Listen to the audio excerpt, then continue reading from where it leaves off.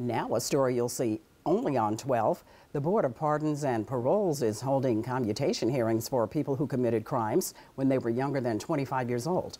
Last week, we reported Victor Smalls, one of the men convicted of killing 22-year-old Edgar Sanchez in 2007, will now have his sentence reduced. Sanchez's family speaks exclusively with News 12 about this case.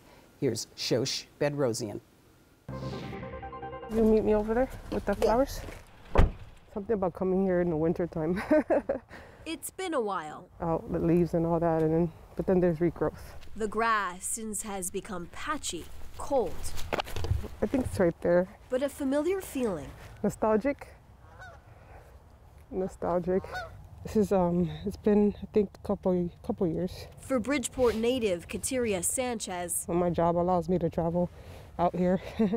Christmas is his favorite holiday. This is the holiday season. I'm just happy that I could be here this year during the month of Christmas to... The grief and heartache never stop. To just say hi. I'm sure he'd say he's okay. He's okay. As she decorates her little brother's grave. My brother he's a good kid. A lot of people loved him. It's been 15 years since 22-year-old Edgar Sanchez Jr. was buried here. What I remember is I was in California. I had recently had surgery on my foot.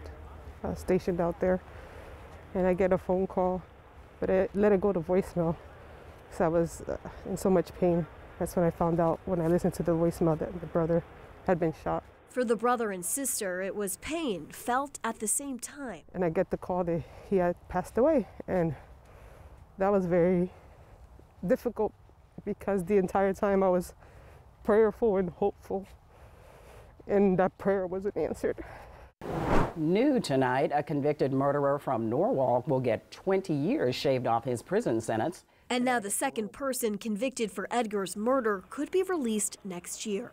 Anyone that's ever very remorseful of what they have done is willing to pay the consequences for it. Good afternoon. This is January 13th, 2022 commutation session of the Board of Pardons and Paroles. Former gang member Victor Smalls committed the crime at just 16 years old and says he's changed.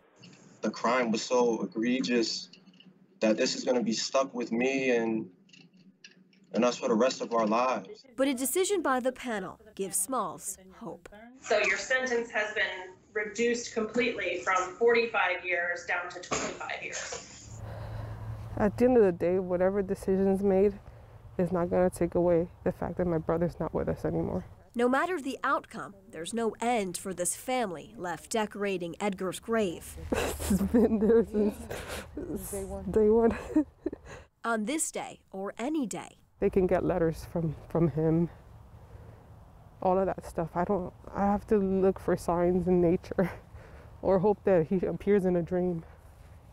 But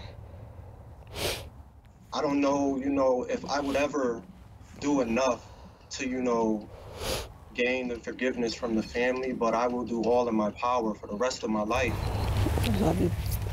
To try to gain that forgiveness. Forgiveness might be granted. Pain never fades. Shosh Bedrosian, News 12, Connecticut. Smalls is now eligible for early release in a year. His co-defendant was released on parole 2 years ago.